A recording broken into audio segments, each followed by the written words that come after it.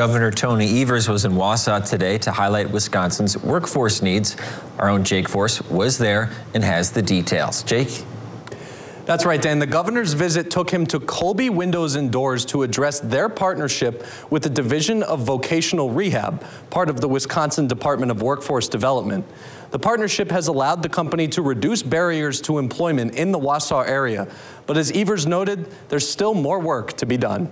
I'm spending a good share of time here this year, not only taking a look at childcare, but what other successful companies are doing, like Colby, to make sure that they're accessing as many workers as possible. Today, Governor Evers visiting Colby Windows and Doors in Wausau to highlight the company's work to reduce the hardships for disabled people to find jobs. During his media availability, the governor also highlighting other issues impacting the state's workforce, such as childcare. At the end of the day, statewide, we need to invest more in childcare. I mean, if we don't step up our help there, we're going to have a situation where many will be closed, and as they close, that's going to take people out of the workforce, and that's going to work just in the opposite of what we should be doing. Evers also pointed to rising healthcare costs as another issue plaguing Wisconsin's workforce. Healthcare is a real issue, and it's costly, and it keeps people out of the workforce. We have to make sure that people have good health care, but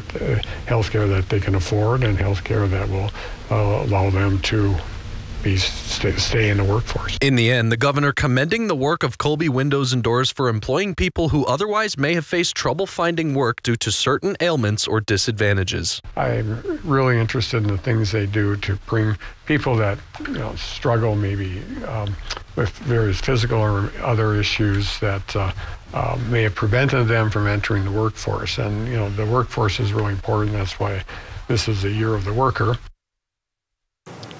And during his remarks to the press today, Governor Evers also lauding the new legislative maps he signed into law last week as good for Wisconsin and more representative of the purple state he says Wisconsin is.